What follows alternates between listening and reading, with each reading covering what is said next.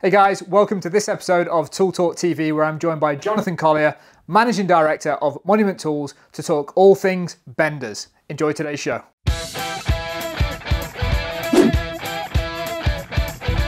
Guys, before we get into it, my name's Adam from Tool Talk and I'm joined by Jonathan Collier from Monument Tools. Jonathan, how are you? I'm good, thank you. Really good today. Good. I'm looking forward to this conversation. So I'll be really honest with you. I've seen a lot of that product recently. Yep. But this product's been around for a while, hasn't it? Yes. What am I looking at? That's got a bit more weight to it than I expected, to be honest with you. What am I looking at here?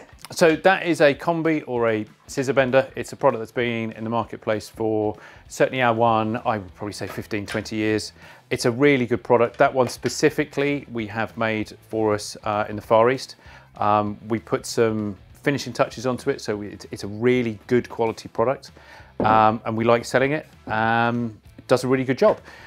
As you said, it is relatively heavy. It's got a hook stop that moves across depending whether you use it 15 or 22, and it does have separate guides, which are aluminium guides, which, as we know, people do lose those as they go through the day, and they do get bumped and chipped in the toolbox. So we sell quite a lot of spare guides as well. But it's a really nice quality product. And for all the guys watching this now, this is going to look very familiar for heating engineers, isn't it? This is what they know. That has been around in the marketplace for as long as I've been selling hand tools. So I've been in the business for 25 years, and it was certainly a product that we did before I arrived.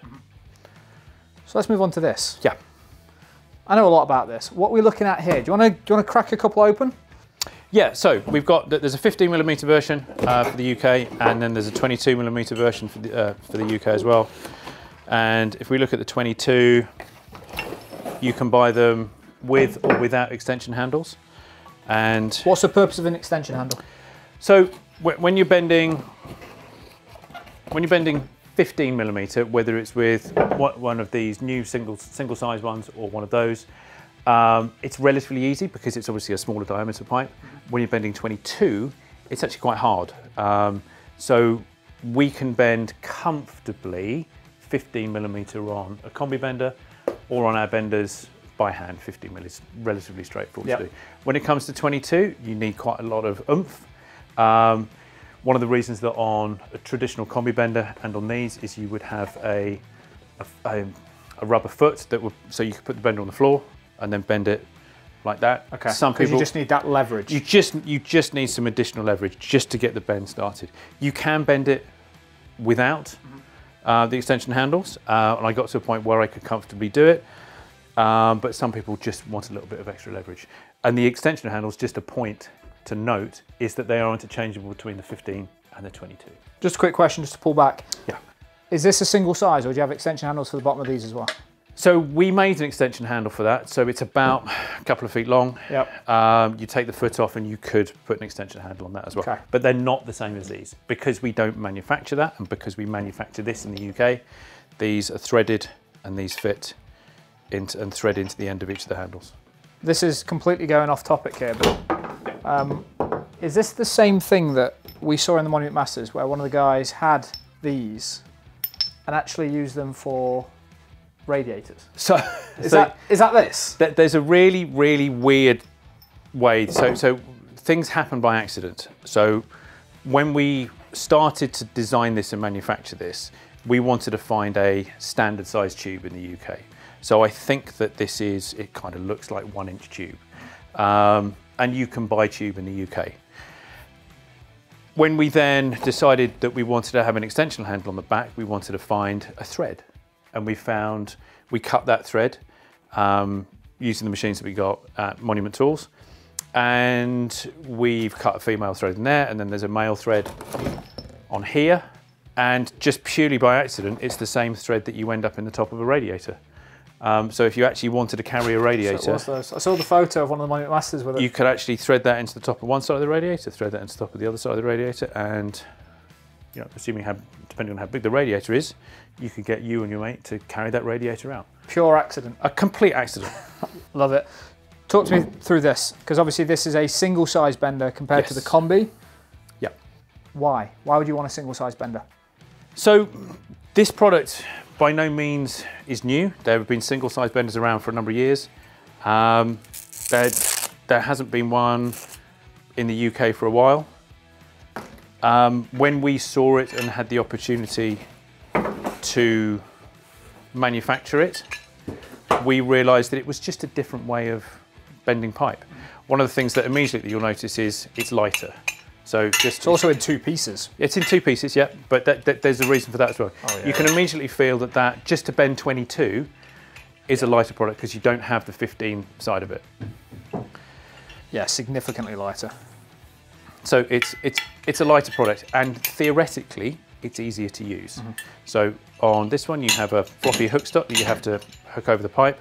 On this one, when you fit your pipe into the pipe, you don't have to fiddle around with the hook stop. So immediately your pipe locked in is locked in place underneath its own stop there, and then you're ready to bend the pipe immediately.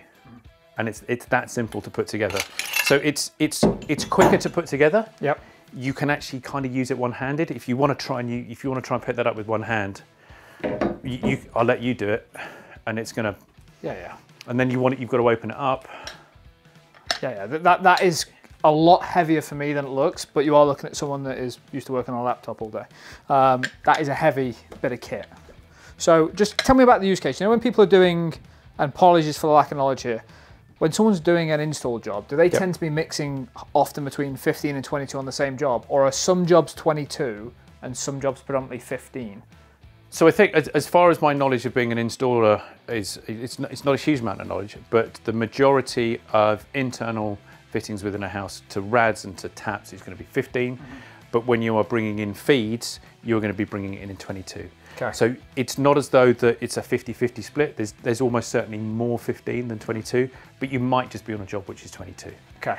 And we appreciate that, and therefore part of the advantage of that is if you're only doing 15mm runs, you don't need to carry around a big heavy combi bender. You can just carry around your 15mm bender. Like it. Anything else that you want to cover off about this new bender compared to the traditional combi? Yeah, so I think, I mean, if we open the 15, get this out of the way for a sec.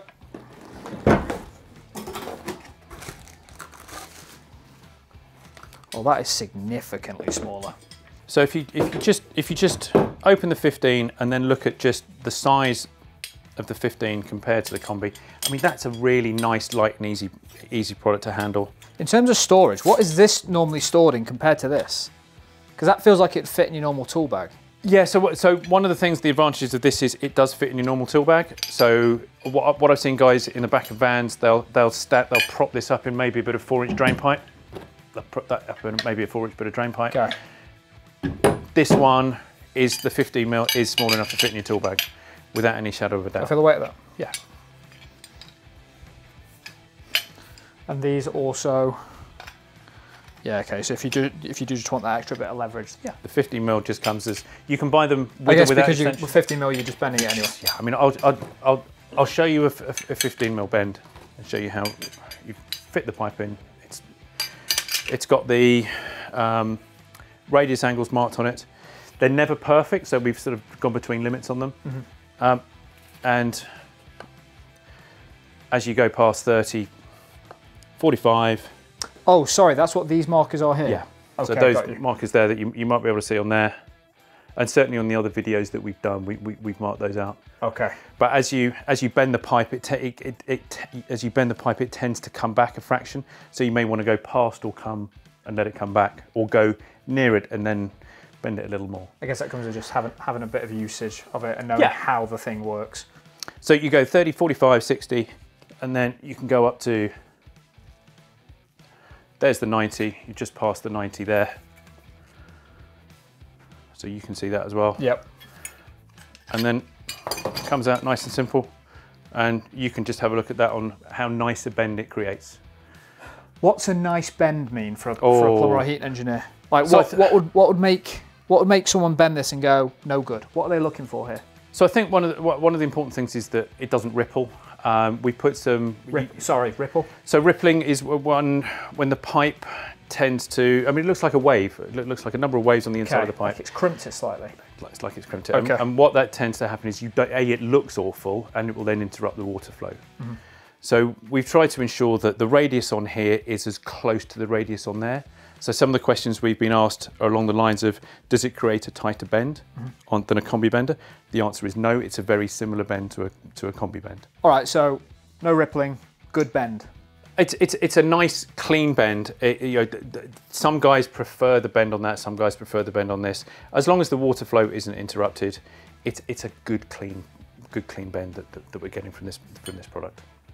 In terms of people who are watching this right now, where can they get this? If someone's looking at this and saying, actually, I've got the combi bender, I want to try the independent ones, I want to try the single benders, where can they go and try these tools out right now? Where can they buy them? So one of the things that we've tried to do with working with you guys is we've tried to create a pull effect in the marketplace.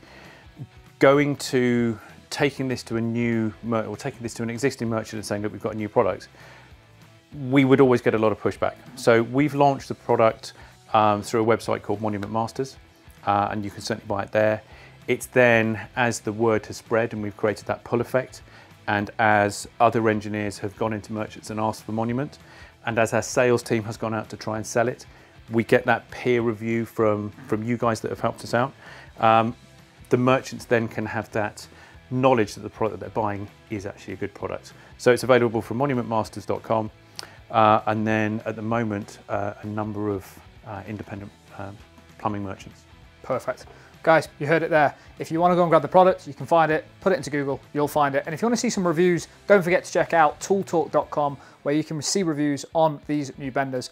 And guys, out of curiosity, in the comments below, which one of these do you prefer? Do you like having everything in one place with the traditional combi, or are you actually interested in giving the new single combis a try? Guys, until next time, stay safe, speak to you soon.